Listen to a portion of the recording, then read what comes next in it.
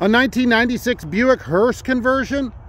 That's pretty awesome. Is this where trucking is headed? Well, with the big layoffs, driver layoffs that they just announced this week at the one large company, yikes. That's something, but that's not why we're here on a cold Sunday. It's dead cold, by the way. Hello and welcome to Trucking Answers. It's the Sunday Rant, and we're here with a hearse to talk about what I saw this week at the truck stop. So this is really something that surprised me, and I don't understand this. So I go to the Lowe's because I had to meet a driver there to change trailers. And I thought, you know what? I'll get fuel. So I thought, I'm just going to go get some fuel. Okay, so I go up there. The fuel, it's 3 deep. They have like 3 lanes closed. Who knows what's going on?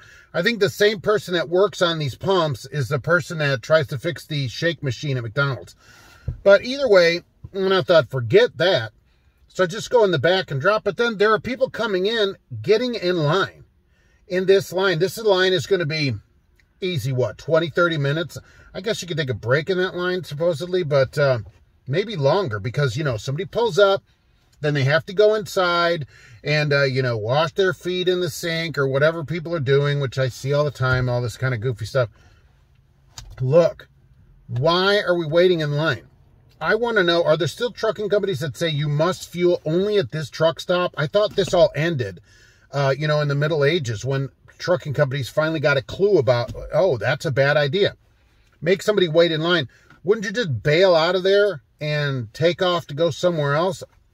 Even though I was going to sit there, I wasn't going to sit in that stupid line. So, you know, I wonder, why would you come in there and go, you know what, I'll sit in a line. The line was actually blocking one way around the truck stop. It was long enough for that.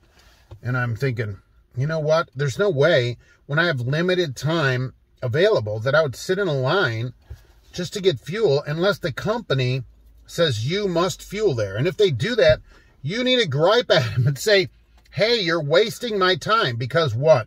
I got to believe 90+ % of those people waiting in that line are not being paid. The company is not like, if you wait in a long fuel line, we will pay you. There's not some fuel line pay, although with all the other pays on there, who knows? There's not a line, fuel waiting, this waiting, that, none of that.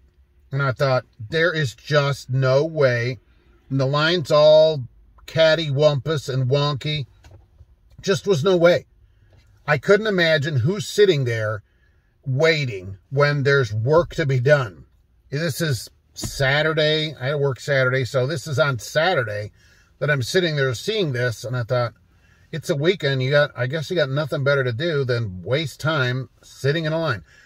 How many people put that off duty? Anyone? Bueller? I'm sure there are people doing that put that off duty. And I got to say duty several times, so I appreciate that. So are you waiting in line, or are trucking companies making you wait in line?